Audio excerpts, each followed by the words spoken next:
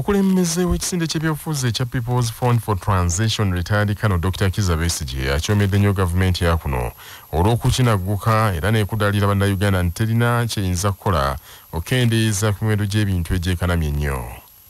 Besigye abadde ayanukula Pulezidenti Yoweri Museven yategeezza eggwanga olunaku lw'eggulo nti gavumenti ye tesobola kusala ku musolo oguwozebwa ku mafuta n'ebintu ebirala ebikolerwa wano nti kuba kijja kutaataaganya enteekateeka za gavumenti ez'ebyenfuna. Besigye mu kwogerako ne bannamawulire agambye nti ebigambo by'omukulembeze eggwanga byabadde byakudaalira bannansi ate nga gavumenti ekikakatako okusalira amagezi buli kizibu kyonna ekinuma bannayuganda. Mukekereze ke mwina tayogedde n'akantu n'akamu konna ku ye enfulumya ye oba naye agenda kukekereza. Tasobola era teyeetaaga kukekereza. Mu budget gye baakayisa ayinamu obuwumbi 2 buli lunaku obw'okulya mu maka ge, buwumbi miliyoni 2,000. Tayogedde ku bye tubadde tugamba nti mu mbeera bw'eti kendeeza Baminister teweetaaga baminister 8 nga America ina baminister 15. Kekereza lwaki obuulira abalala bakekereze bwe toyagala okekereze. Bw'atyo Dr. Kizza Besigye nga yanukula ebyayogeddwa omukulembeze eggwanga. Amyuka Ssenkulu wa Makerere University Professor Barnabas Nawange yeewaanye n'akunakuna nti mu bukulembeze bwe buno asobodde okulemesa obwediimo bw'abasomesa n'okwekalakaasa kw'abayizi okwali kutaggwa nga kutattanye nnyo n'ekifaananyi kya Makerere. Professor Nawange yabadde ayogerera ku mikolo egy'amatikkira ga ssettendekero ag'omulundi ogw'72 olunaku olusoose n'agamba nti mu myaka gy'amaze ku bukulu buno yunivasite teggalwangawo yadde okuwummulamu olw'okwekalakaasa.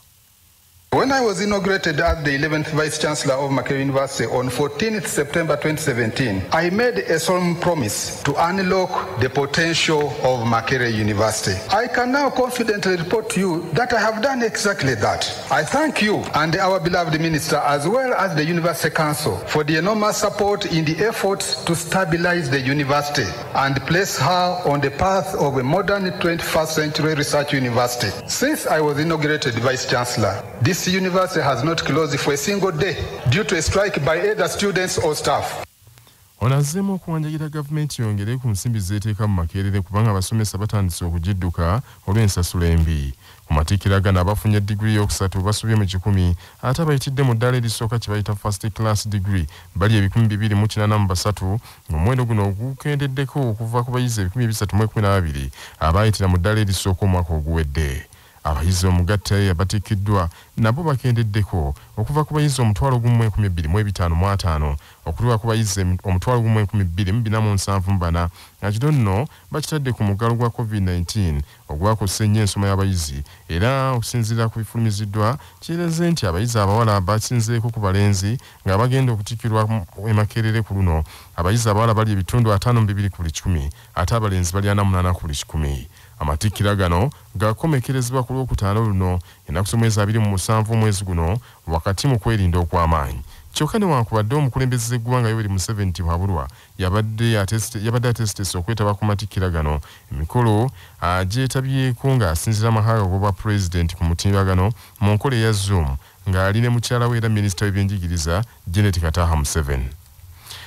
Abakulembeze mu bitundu bya Karamoja beeraliikirivu nnyo olw'omuwendo gw'abaana abakonzi by'olw'endyambi ogweyongedde nnyo nga n'abamu basula bubi nnyo. Alipoota yakoleddwa ekitongole ky'amawanga amagatte ekikwata ku nsonga z'abaana ekya UNICEF ng'eraga embeera y'abaana mu disitulikiti y'e Moroto ennyonnyodde nti okonzi mu baana kweyongedde okuva ku bitundu 14 ku buli 100 okutuuka ku bitundu 21 ku buli 100. Abaana 2 ku buli 100 mu disitulikiti y'e Moroto ne Kabong bali omulundi gumu gwokka buli lunaku, kyokka buli baana 10 kuliko 2 bokka bali emmere esaanidde, abasigadde balya kutuusa mukolo oba okulya ekyo ekiriwo. Alipoota yemweraze nti olw'ekkekwa ly'emmere erisusse ennyo Karamoja abazadde batuuka n'okkakkana ku mmere n'okuzimba omubiri gw'abaana bo ne bagyeriira abaana ne batafuna mmere ya migaso. Babadde ayogerako ne Kyabasa mu kibuga Moroto akulira eddwaliro ly'e Moroto ddene lya Moroto Regional Referral Hospital Dr. Stephen Pande agambye nti ng'oggyeko endyambi mu baana endwadde eziva ku buligo nazo zeeyongedde nnyo e Karamoja eyo era nakyo omuziziko munene nnyo mu nkuza y'abaana.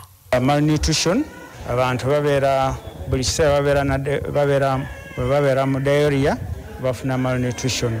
N'ekirala no mu ddwaliro oluusi kaato basobola okujja nga mukola services mu offering muli cooperation maybe osanga ne bajja ne ba disrupting operation. Akulira ebyenkulaakulana mu disitulikiti y'e Moroto Magilo Lem agambye nti emirimu abakyala gye bakola awatali kuyambibwako babbaabwe nakyo kikosezza nnyo enkuza y'abaana n'enkulaakulana mu maka okutwalira wamu. Ssaabasumba w'essaza ekkulu erya Kampala kitaffe Paul Ssemwogerere avumiridde nnyo ebikolwa ebinyirira eddembe ly'abakyala n'abaana ab'obuwala ebyeyongera obweyongezi mu ggwanga lino n'alabula nti ebikolwa ng'ebyo byolekedde okuttata n'ebiseera by'eggwanga lino eby'enkya. Ssaabasumba Paul Ssemwogerere abyogedde asisinkanye ab'ekitongole ky'obwannakyewa ekirwanirira eddembe ly'abaana n'abakyala ekya Raising Voices mu ofiisi ye n'ategeeza nti Eklezia Katolika yakolera wamu n'ekitongole kino okulwanyisa obutabanguko obweyongedde. Ndi musanyufu okulaba nti balina enkola eno era njagala banjulira amasomero gaffe ekitongole kyaffe eky'amasomero bakolagane nabo okulaba nga twongera mu maaso omulimu guno. Nange mpulira saagala kulaba nga abaana batulugunyizibwa abaana bakule bulungi ate violence breeds violence. Jono bayigiriza okugamba nti babeere violent bajja kwongera nabo bagana nange bwe ndikula njakuba mukazi wange nga taata bwe yakubye maama oba musajja nja mukola bwinti nga maama wakola dadi. So kiba kirungi okubeera nga ffenna tukulira tutambulira wamu okwewala okutulugunya n'okulwanyisa olyawo tunatereeza violence mu bulamu bw'abantu. Raising Voices kitongole kya bannakyewa ekirwanyisa obutabanguko mu maka naddala mu baana abawala wamu n'abakyala era nga mu Uganda kimazzemu emyaka egisoba mu 22. Ekitongole kino kikulemberwa Omumbejja Abigail Nassuuna era omulimu gwabwe basinga gukolera mu masomero, amalwaliro, mu mikutu gy'amawulire kati batandise n'okugiyingiza mu masinzizo oba enzikiriza ezitali zimu. Tabisa Suubi nga yayogedde ku lw'Omumbejja Nassuuna agambye nti kibawadde essanyu lingi nnyo Eklezia Katolika okukkiriza okutambulira wamu nabo mu kaweefube gwe baliko. Nga tulaba nti Eklezia erina emiwaatwa egy'enjawulo gye tusobola okukolaganira awamu okulaba nti okutulugunya kw'abaana naddala kuziyizibwa. Nga Raising Voices tukozesa amasomero nga omuwaatwa omukulu okuziyiza okutulugunya kw'abaana kubanga tulaba nti amasomero abaana bangi bali mu masomero kye kisooka obukulu ate bamala obudde bungi nga bali mu masomero. Okutulugunya kw'abaana kungi okuli mu masomero yes ne maka kubeerayo naye ate n'Eklezia nga yo tulaba nti erina amasomero mangi geekolagana nayo. Ng'obulabizi bw'emityana bweteekerateekera okukuza abegiweza emyaka 45 obukya bugunjibwawo abakristaayo mu bulabirizi obwo bakoze bulungi bwansi mu kibuga Mityana ne bakiyonja ebimu ku bikujjuko eby'okujaguza n'okwebaza Katonda okubatuusa ku kkula lino. Omulabirizi wa Mityana kitaffe mu Katonda Dr. James Bukomeko Saalongo abadde mu kibuga Mityana nga bakola bulungi bwansi n'asaba abantu bakomye okumansa akasasiro naye bafeeyo nnyo okuyonja ebitundu mwe babeera. Omulabirizi Bukomeko era akubiriza abakkiriza okuwenyigira mu kuzimba ekijjukizo ky'obulabirizi ekigenda okutuumibwa Ebeneza ekivundulwa nti n'okutuusa kaakano Mukama atubedde. Mukama ayongere okubakuma mwe bali kutwegattako tugenda kutambula leere olonda ekisaaniko oba tolina lweyo ogenda kulonda ki ebisaaniko abagenda okukwata ebitiyo nga mukasukako kasasiro bannange mugende mukolina ki n'amaanyi naye tubeere n'empisa yonna gye tukola ki abaana b'essomero oteekeddwa okuba n'empisa ogenda mu community abantu bagenda kutuubya balabe bwe weeyisa mulwanire eyo mukolerayo ebintu byonna ebivumaganyisa essomero lyaffe njaga mwolese empisa. Bulungi bwansono yeetabiddwako omwami wa Kabaka atwala essaza Ssingo Mukwenda David Nantajja era ono yeeyanziza nnyo omulabirizi n'ekkanisa yonna olw'akaweefube ono gwe batandiseewo ow'okuyonja ekibuga. Meya wa munisipaali y'Emityana Faustin Mukambwe Lukongwe mu kwogera ku yeebazizza nnyo obulabirizi bw'Emityana olw'enteekateeka eno ey'okuyonja ekibuga n'asaba abakulu abalala okulabira ku bulabirizi kye bukoze. Bulungi bwansono yeetabiddwako n'abasumba ababuulizi abakulembeze ba Mityana abaami b'amagombolola n'ab'emiruka abayizi b'amasomero abakristaayo mu kibuga Mityana n'abantu ba Katonda abalala bangi.